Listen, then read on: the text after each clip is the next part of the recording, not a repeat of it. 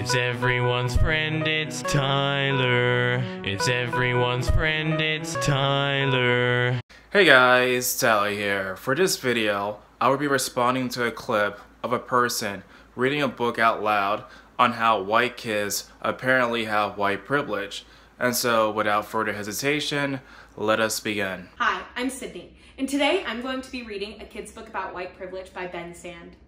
This kids book series is my all-time favorite series because it's a great way to start a conversation about topics such as white privilege, as kids are never too young to start learning about things like this, and it's so important to be educated about topics like white privilege. The first thing I immediately noticed for this video is that the person who's reading the book out loud has both the Black Lives Matter flag as well as the LGBT flag together in her setting, which is kind of strange to me because Black Lives Matter seems to be in some sort of cahoots against the LGBT community. And why exactly did I say that? Well, not so long ago in Canada, of course, Black Lives Matter activists wanted to have their own personal celebration in front of those who wanted to celebrate Pride, not to mention the fact, of course, that Black Lives Matter openly endorsed the Cuban government. And as everybody knows, the Cuban government is pretty much infamous for their homophobia and racism against its own people. So yeah, I don't think necessarily that putting the gay flag and the Black Lives Matter flag together is a really smart idea. Intro. It's time white parents talk to white kids about race. To be a child in the world today is to be confronted with the complexities of race, but we still have a long way to go when it comes to this conversation, and we've neglected the topic of privilege for too long. So I decided to write this book with the hope that white children growing up today will see their privilege and use it for good. Let's be the parents that decide not to perpetuate the myth that all children start from the same spot. Instead, let's empower our children with the knowledge to build a new space together. It's a very curious quotation that we should not perpetuate the myth that everybody starts from the same spot, but this whole entire book is basically talking about white privilege, which basically presume that every single last white person starts from the same spot and has more privilege than others based entirely off of their skin color. Now, of course, it's true that not everybody starts from the same spot. There are different classes of people depending on their income. There's like the poor class, the rich class, and of course, the medium class. And every single racial group in the United States and elsewhere in the world fit in any of those categories. Now, is it true that there are some minorities that are more affected than others? Sure, that's true. It's also really true, of course, that there are also various people who also experience different things. By saying that people have it good in life just because they happen to be white, kind of perpetuates this sort of idea that basically everyone must be good, does not have some sort of hardships because they're white. And that to me does not sound like a good, honest argument. Hi, my name is Ben, and this is my book about white privilege. White privilege? What's that? Well, first I have to explain to you what I mean by white. I want you to look at the color of your skin. What color is it? When I look at my arm, it's kind of a pinkish reddish beige like the color of this page. But when people talk about what color I am, they would say white. But why? If white is actually the color of this page and my skin looks different, then what does it mean that I'm white? It's a good thing that we have a dictionary to help out with definition. Now, according to Merriam-Webster, being white is, of course, is to relate to a population of various groups of having light pigmentation of the skin. The meaning of white, as it relates to population groups, has historically been fluid, with people of particular ancestries being included for a time before being included and vice versa. The category also functions as a grouping in which people are not designated as belonging to some other category as place. Civic paramedics, however, are set as in the United States 2020 census as stipulates that the category of white includes all individuals who identify with more or one nationality or ethnic groups originating in Europe, the Middle East, or in North Africa. Although the word white is of course not literal for some white people, the word is being used as some sort of descriptor to, describe how a person look. That's the closest word that we could possibly use for the description of white people or Caucasians, right? Now, for the case of black too, I'm not literally black, the dark color, right? I'm more brown than black, but it's been evolving our language because people refer to other people that way. And so, I think these words are used as descriptors as not necessarily being literal, but just as descriptors for this whole entire case. Okay, now we need to talk about the other word, privilege. Privilege is when someone has an advantage that they haven't earned. Like when your classmate is always chosen to be team captain just because their mom is the coach. Or when you're racing a friend, but they get a head start. That is not a good definition of privilege. A privilege is defined as a special right, advantage, or immunity granted of available only to a particular person or group. A good example of privilege is driving a car. For example, you need to go to driving school, you have to take a test to, drive the car, and then finally you get your license to drive a car, drive a truck, drive a bus, or whatever kind of automobile. It's the same thing for different classes of people, because the poor class are at a disadvantage because they, of course, don't earn as much money in comparison to the middle class and the rich class. And so these are good examples of privilege. But what exactly is privilege for white people? Because in our laws, there's nothing that actually, of course, benefit white people to have certain positions just because they happen to be white. And if you're going to say police brutality, again, police brutality happens to all people and not just happens to, black people. And also the other cases too about having CEOs. Again, there are a larger population in the United States with white people in comparison to, of course, like these other minorities. And so obviously the majority population are probably going to get more chances to, go into those sort of companies. And of course, the idea of meritocracy, they probably hire people because they're more qualified for that position. So then, what is white privilege? Oh yes, please tell us. Tell us these sort of examples in which white people have it good and benefit from white privilege. So, what are some of those advantages? Sometimes they're small. And sometimes they're really big. Like the privilege of always seeing people who look like you in books and movies. That might seem like no big deal, but imagine if no one looked like you in your favorite movie. Wouldn't that make you feel left out or sad? This is such a stupid argument because there are movies out there that do in fact feature minorities in the United States. There's entire channels that's dedicated to black content like BET that has exclusively black actors. There's also movies that feature Hispanics. And so there are like movies that are catered towards different ethnicities in the United States.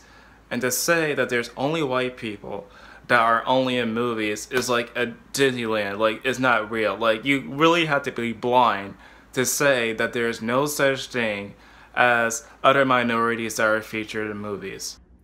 Or it can be in the people who are usually in charge, like teachers, your parents' boss, and presidents. Those people are usually white. While it's true that the vast majority of presidents happen to be white, there was one black president that ran and actually won the election 2 times in a row. His name was Barack Obama. Now, as far as like your boss and your teachers, well, it's kind of, reductionist to say that there's only white teachers and that there's only white bosses. Depending on the demographics in which you live in the United States, there are some areas that have more white people in comparison to other places, and there are some places that have more minorities in comparison to white people. And so in those kind of urban areas, there'll probably be like more black bosses or more Hispanic bosses or whatever, and the same thing applies for teachers. Again, it's so reductionist to just say that it's only white teachers, only white bosses, when in reality, everybody, no matter their background, in these sort of urban neighborhoods are being hired based entirely off their meritocracy. This is probably something you've never really thought about. That's okay. But don't you often wonder why those people are often white and not another color? I find this idea to be really toxic to teach kids that there must be something inherently wrong in the United States just because we have a lack of representation, as they put it, I want to push this sort of idea of equity across the whole entire nation, which basically another word is saying equality of outcomes. Because with equality of outcomes, what you'll get is, of course, people being hired solely on quotas based entirely off their skin color, based entirely off their race. And so just because there happen to be, of course, like, less minorities in power, does not necessarily mean that there are systems in place that prevents them from, getting into office. It's also, determined by personal choices, because not every single minority group have the same sort of interests like other groups. It's the same case for women and men, because men and women on average have different interests, and so they tend to gravitate towards different things. Similarly, there are some collectives and these sort of racial groups that have different interests in comparison to other people. It's not that, of course, the system is preventing them from being whatever they want to. It just so happens to be their own personal choice and their own personal decisions on why there are, of course, less people in certain fields in comparison to others. White privilege could also be in things you don't have to worry about, that people of color do. Like feeling unsafe when you walk past a police officer. There are literally stories out there of white people who are being attacked by police and are subject to police brutality. But surely we don't want to get that in the narrative, right? Having people assume you're bad at something because of your skin color. There are literally books out there that are targeting white people to tell them that they're bad solely because they're white.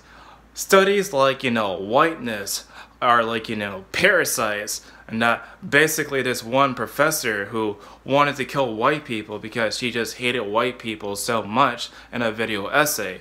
And of course, the various copies of these anti-racist books and white fragility, and of course that children's book that basically say that white people are like the devil. Yes, white people nowadays, thanks to this sort of ideology, are facing this sort of stuff now on a daily basis.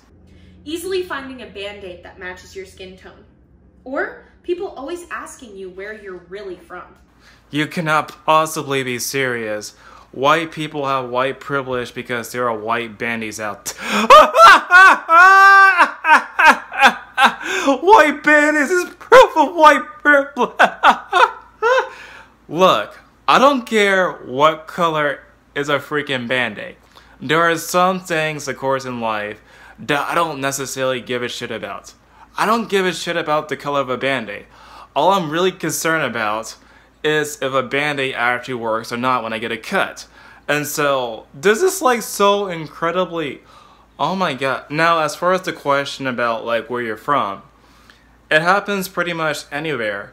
If you happen to be a foreigner and you visit a foreign land, usually people ask you out of, curiosity where you're from. So it's not necessarily if you're white or if you're black. Visiting foreign lands, people always ask you where you're from to get to know you, to chat with you and have conversations. I don't think necessarily, of course, this is an example of white privilege, because white people also get asked that questions when they visit other countries. These are just some of the ways that white privilege can show up without anybody noticing. In fact, part of having white privilege can mean that you don't even know you have it. This idea that, of course, somebody has white privilege and they don't even know it sounds very vaguely similar to the idea of original sin. Because apparently, everybody has sin, but they don't really know it. And so it seems like this sort of language is very, religious in nature. The thing about white privilege is that you don't have to think about being white. This was also true of me. As a kid, I never thought about being white. I never thought that I had extra privileges. But because of my white privilege, strangers smiled at me when I walked down the street. I would get invited to more places and parties.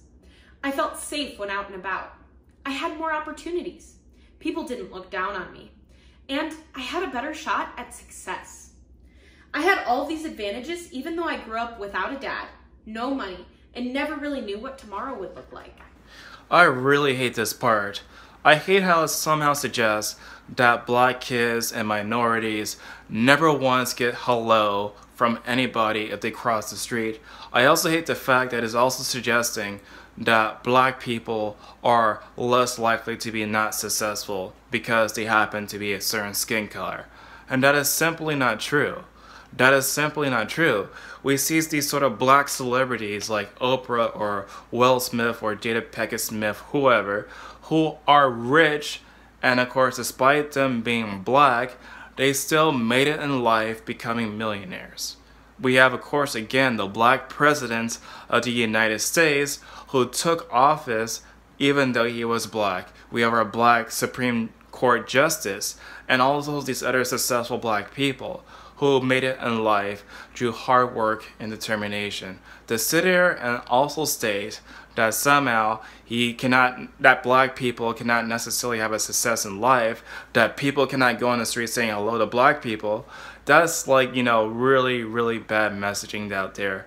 It perpetuates the idea that black people are victims and that white people are not victims. And that to me is a divisive message. Having white privilege doesn't mean that everything about my life is perfect or better than a person of color.